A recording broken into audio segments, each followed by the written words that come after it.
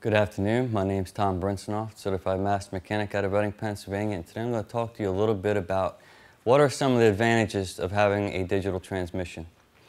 Now, the terminology on that one might be a little off. A lot of people think the digital transmissions are basically electronic transmissions, and that's what you'll see on different garages and different repair manuals, and a lot of people refer to them as such.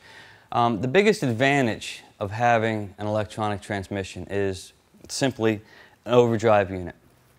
None of the older transmissions that were electronic typically had overdrive units in them, and they're basically computer controlled. That's basically all an electronic transmission is. Instead of it shifting on some of the older ones on fluid pressure alone, they now use computers for them. The processing units basically control your shift points up, down.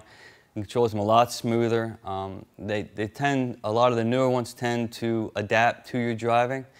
But that's simply, basically, what are some of the advantages is one, smoother shifts, two, better performance, three, maybe even a little bit better gas mileage, and four, your main unit is the main bonus of having electronic transmission is having the control over your overdrive when you're going down the highway. But to sum it up, that's your best, what can I say, the best advantages of having electronic transmission.